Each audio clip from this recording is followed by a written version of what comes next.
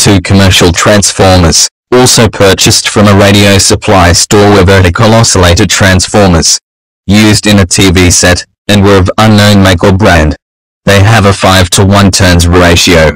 Hendershot used several different types of transformers in the circuit, but found the TV ones worked the best. Two dual electrolytic capacitors C3, C4, C5 and C6 are standard pyramid, TM58, 48 EMFD, at 450 working volts. Two additional capacitors are required for C1 and C2. The hand wound capacitor, used in center of the basket weave coils, are also made from pyramids TM58. Coils A and B are identical in construction, so only one will be described. The coil is cylindrical, 5 and 15/16 inches diameter. It is wound like a basket around 57 1/8 inch diameter wood dowel pins 3 inches long.